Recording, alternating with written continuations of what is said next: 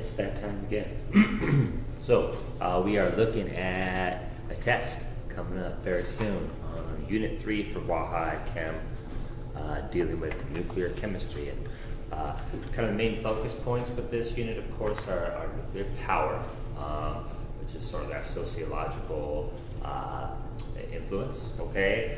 But our main skill sets we're going to focus on here are decay equations, and then how to do calculations with half-life and age, and how much of a sample is going to be left after a certain amount of time, and so on.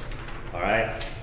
So this particular tutorial, all right, we are focusing on the exam review that I handed out, okay, for Unit 3, and in particular, numbers 14 and 15 on the decay equation section, and then on the back page there, numbers 17 and 18, which is just a sampling of those half-life type calculations that we've been working on, okay? So you definitely want to have that exam review with you, and of course you'll also want your handy periodic table. We're going to refer to that often, and your calculator for some of those more complex calculations. All right, well, let's do this. I'm going to start with green. Green's fun. All right, so with number 14 on page number 3 there, it talks about iodine 122. All right, and so what you guys need to do with this one, it says to predict the decay type that iodine 122 will undergo, and then write the corresponding decay equation for that type of decay. All right, and I showed you guys 2 ways to try to determine decay type, and they're not foolproof, but for what we do in high school chemistry and just introducing this topic, it's going to work for us. Okay, so method number 1 is you can actually use a band of stability to try to determine where iodine 122 would plot on there. Is it going to be above that stable line, below it, or way the hell out there somewhere? Okay, that tells you usually what type of decay it's going to undergo with the 3 types that we will worry about. Or you can compare the mass of this isotope to the average mass. All right, and that will usually kind of get you into the same ballpark as to what type of decay to expect.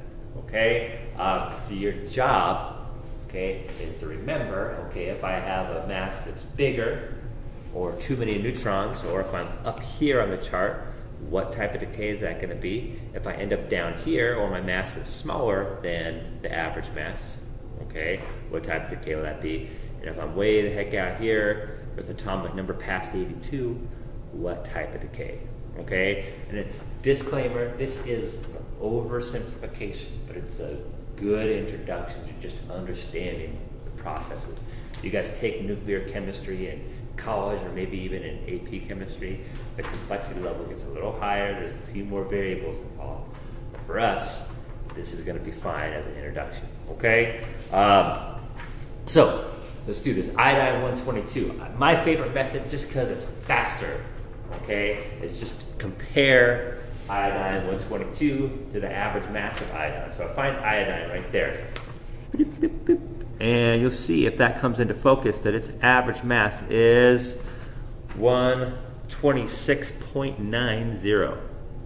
Okay, so I'm going to write that up here, 126.90.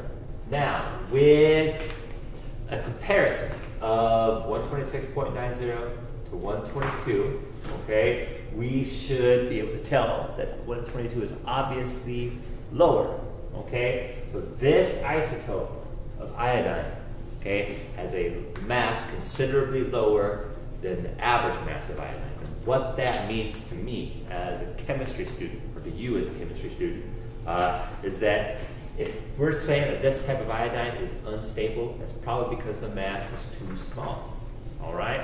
So, and that would mean, in this case, if it is iodine, we can't mess with the number of protons, right?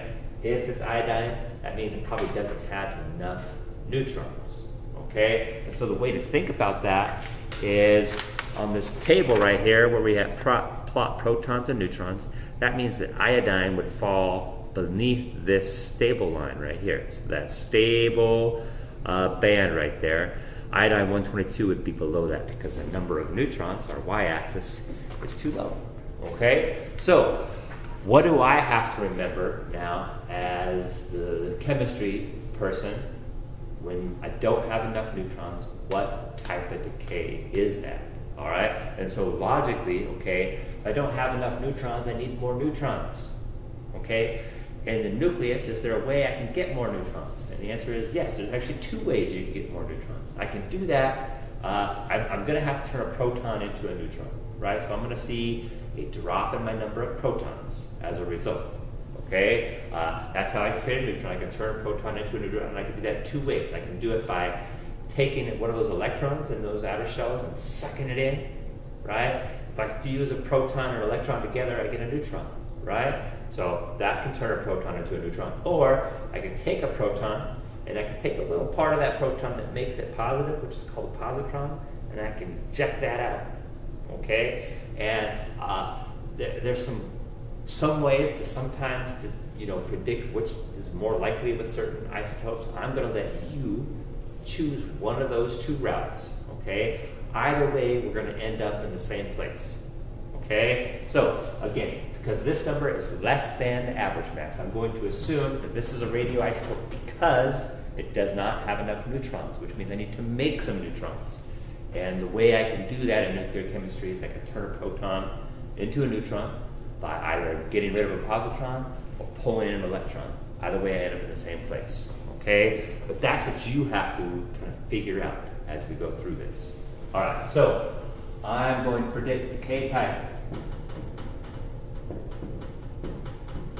is, sometimes we can write it like that, which could either be positron emission or electron capture. All right, one of those two. Okay, I'll write both of them for you. All right, so let's do electron capture first. So equation, boom. So I'm going to write my symbol for iodine 122. All right, so I'm going to have to use my periodic table to find the atomic number for iodine, which is 53. All right, so this is the radioisotope I'm starting with. All right, if I do an electron capture, that means I'm going to combine iodine 53 with an electron, okay, to produce one neutron. So I'm going to write my symbol for an electron, which looks like that, 0 minus 1e, okay? Now, as a result of that, I am going to keep my mass the same. Because electrons, you have to remember, don't really have a significant mass. So my mass number up here is going to stay the same. Okay? But what I did when I sucked this electron in is one of these protons, written down here as the atomic number, became a neutron. So my number of protons actually decreased, but my total mass, my total number of particles stayed the same. All right? This is going to be 52. Which would mean this is no longer iodine. It is the element that precedes it on the periodic table, which is tellurium. All right? So this was electron capture. Okay? So that is one way to deal with the fact that I don't have enough neutrons in this nucleus of iodine. Right? I'm going to go through an electron capture to create more neutrons.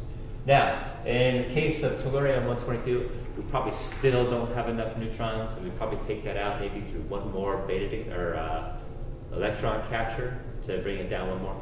We don't have to worry about these chain equations, okay? But just in case some of you spotted that the mass of tellurium is actually a little bit higher than 122, it's a little side note. But again, that's maybe down the road if you guys take some college chemistry. Hopefully lots of you guys will do that and be really well prepared because you're spending your time right now getting prepared, right?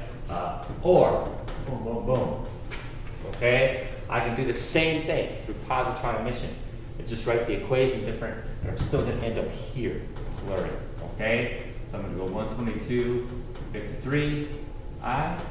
Right? Now, rather than taking two particles to create one, I'm going to use this one particle of iodine to create two on the other side.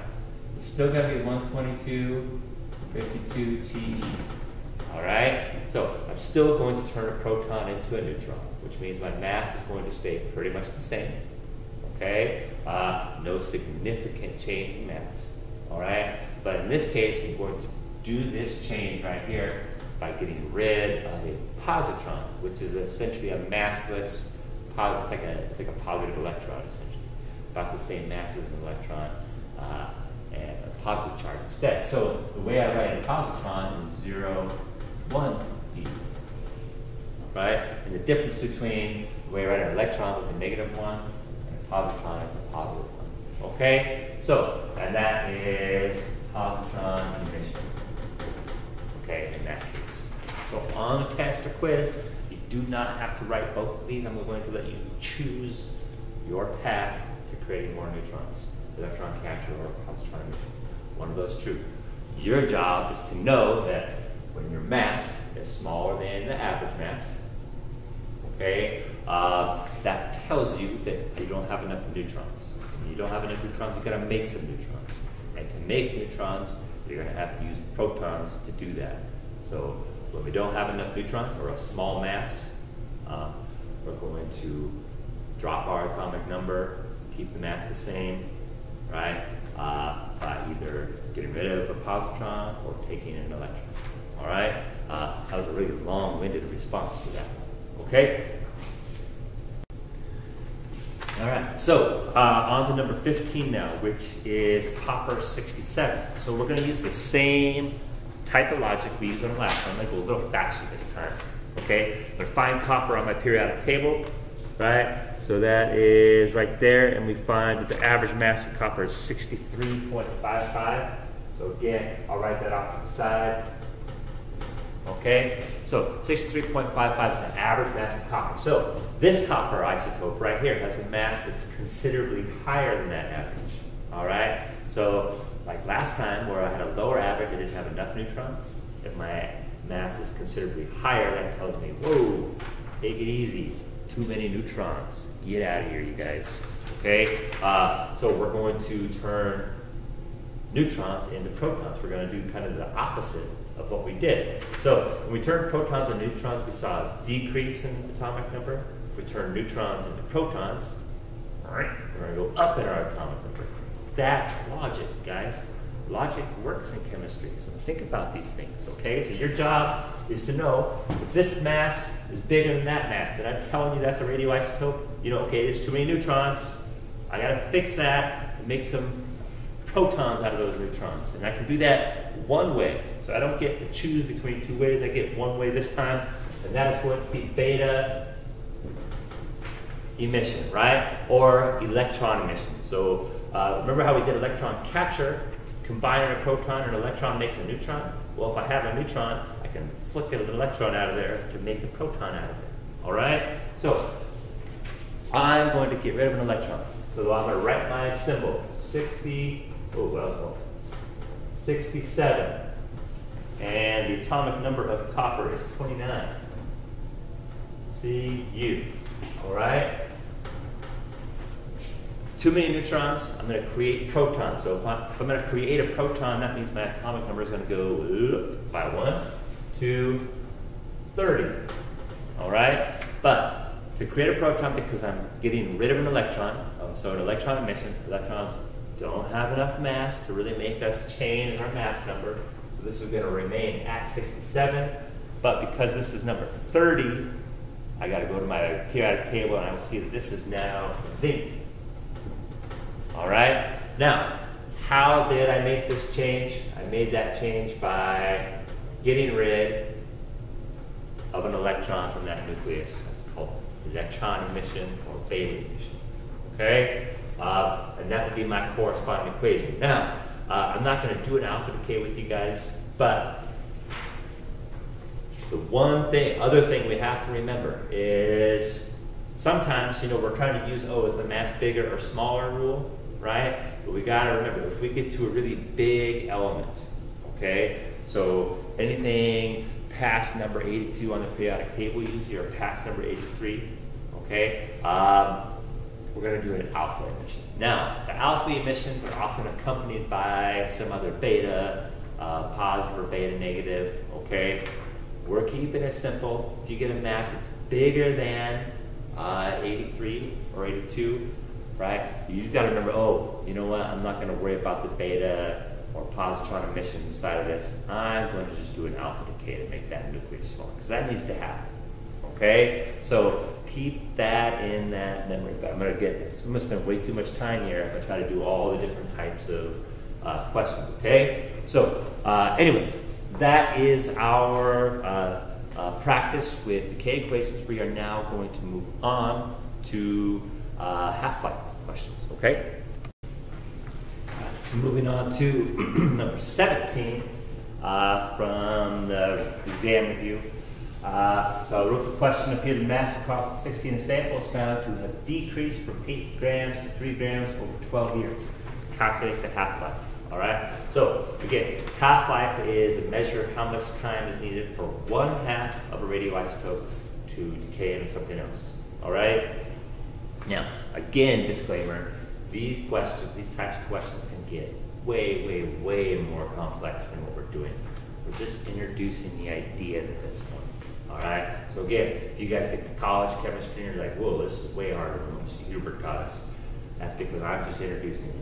All right. So we're keeping things kind of at their simplest form for now. Okay. There's lots of other variables that we have to end up worrying about with these types of questions in reality. But we're keeping it simple. Okay. Anyways, that disclaimer's done. Number 17.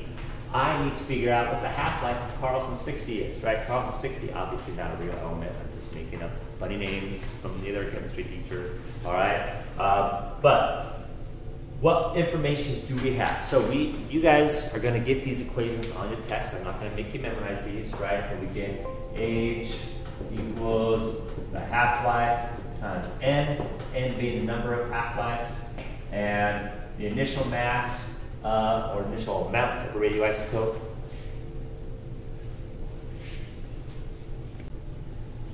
All right, is 8.00 grams. Okay, so my equation I can use here. So if I know my initial mass, and I know that if I take that initial mass times 1/2, so the 0.5 in this equation is referring to half-life, where N is how many half-life periods, I'm going to end up with my final mass, of 3 grams up here, all right? So these are the two equations you'll get. MI is referring to the initial amount of the radioisotope. MF is the amount you end up with, okay, after it decays over time. And 0.5 in this is referring to 1/2 for half-life, and is how many times we cut it in half, okay? So these equations, again, you don't have to memorize those, but you do need to know what the symbols mean, all right? So, like I told you guys in class, I like to then come over here and organize my information, because if I'm going to be dealing with 2 equations and several different variables, I'm going to organize it. It just helps me, all right? So, mass of Carlson 60, so my MI in this case, as I already said, is 8.00 grams. My MF in this case is 3.00 grams. Okay, so this much Carlson 60 decayed to where we're going to have 3 grams remaining. All right. This says the decay is over a period of 12 years. So that's how old the sample is. So the age of that sample is 12 years. Okay, that's all the information I'm given up here, right? So that tells me I don't know T1/2, because that's what I'm going to calculate, nor do I know N.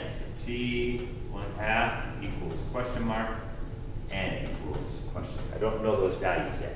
But lucky for me, I can figure them out.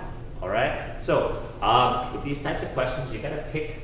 We're generally going to try to solve for N first, and then use N to solve for whatever else we're going to find.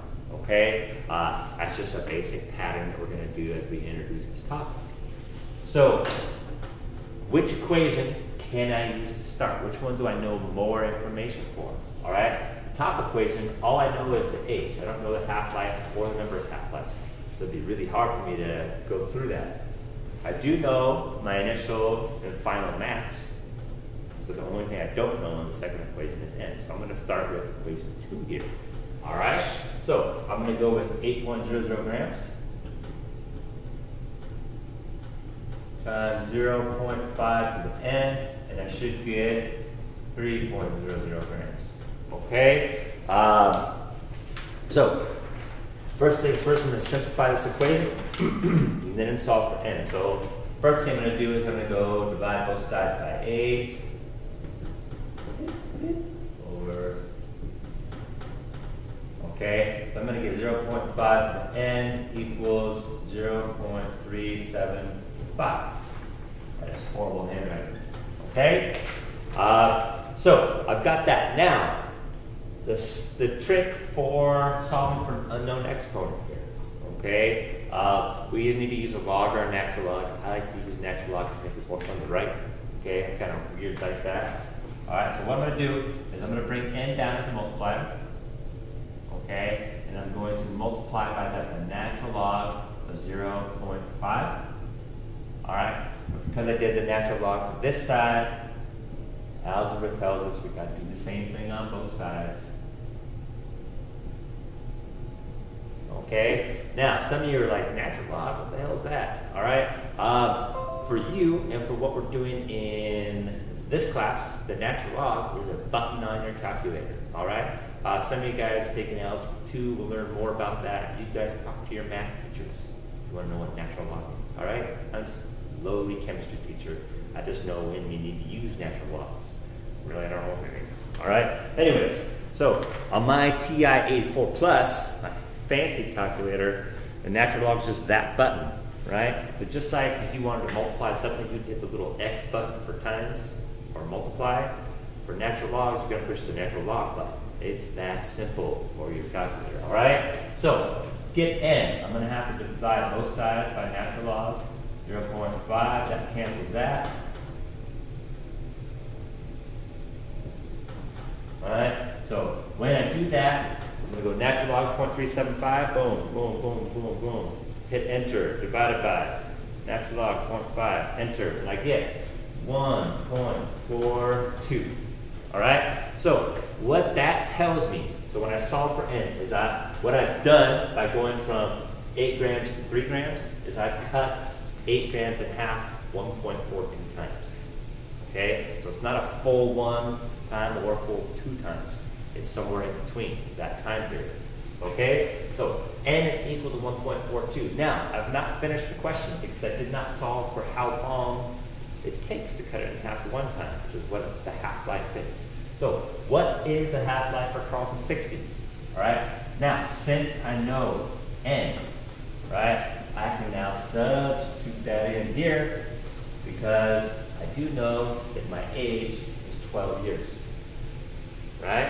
So, I'm going to simply plug that value in. So, I'm going to say now that 12 years, which is my age, is equal to T1/2. If you don't know yet, times 1.42. Alright? And when I do my simple algebra, divide both sides by 1.42, I should get T1/2, or my half-life, is equal to 8.5 years. And you guys should notice that I rounded that to 2 sig figs because 12 only has 2 sig figs. And there's my answer. Alright? So, quick review.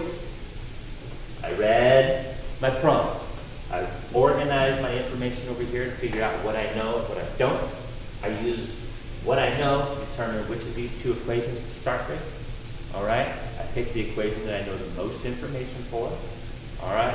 Once I do that, I solve for n. Usually it's going to be the first thing I solve for. Once I know n, I can plug it in to the next equation to get whatever it is that I'm looking for. Now, sometimes, I probably won't do this on the test for you guys. You can tell what n is just because it's an even interval for half-life. So if like mi was 8 and this was 4, you'd be like, oh, that 4 is half of 8, that's 1 half-life. I already know n is 1. Okay? So if you can see that, that's fine. That's good. That means you understand what's going on. But more often than not, in reality, we're not picking up a sample at exactly 1 half-life. Not very common. Okay? Alright, so last one here. Number 18 on the practice exam. Radium-56 is a beta emitter with a half-life of 1,243 years. What is the mass of a 12 milligram sample after 11,500 years? So we're like, okay, we want to know how much we're going to have, how long it's going to take to get to a certain point or something like that. What's its mass going to be after 11,500 years? We can make a prediction using half-life, okay? So again, I'm going to organize my information off to the side. Do I know my initial amount? Yes, I do. 12 milligrams. Okay? I don't know how much I'm going to end up with yet. I'm going to calculate that, so that's one of my question marks. Okay? I want to know how much I'm going to end up with when it's 11,500 years old. So my age is 11,500 years. Okay? My half-life is given to me, 1,243 years. Okay? I don't know how many half-lives that is, half-life periods that is, but I can calculate that pretty easily. All right? So there is my information, nicely organized for me, right out to the side. So again, I need to take what I see here, here, bushcraft, all right, and decide which equation to start with. All right, so which one do I know the most information for? This time, it's this one. I know both my age and I know my half-life. I can very easily solve for it. I don't need all the crazy stuff for this one, okay? So here we go. I'm going to take 11,500 years equals 1,243 years times n, all right? Divide both sides by 1243, and I should get my n equal to 9.25. Right? So that means in 11,500 years, I will cut it in half 9.25 times. All right? So knowing that, I can then predict how much I'm going to end up with, okay, using this equation. So I started with 12.0 milligrams. Okay? I'm going to cut that in half, not once, but 9.25 times. Right? So I'm going to use that as an exponent. And that will tell me, oh my gosh, how much of radium-56 I should end up with. So 12.0 to 0.5 to 9.25 power, I should get 0.0197 milligrams equals ml. 3 sig figs in that bad boy. All right? And that's it, okay? Test coming up. Make sure you guys do your thing and study. Remember, just watching me do chemistry isn't sufficient. You need to make sure you can do this all by yourself, all right? Where you get a prompt, these two equations, and you hash it out from there all by yourself. No notes, okay? So you follow up with practice, practice, practice, practice, all right?